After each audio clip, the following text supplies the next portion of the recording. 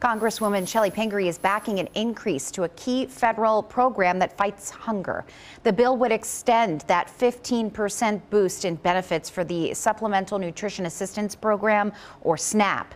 The bill would provide an eligible family of 3 an extra $50 a month to buy groceries through September.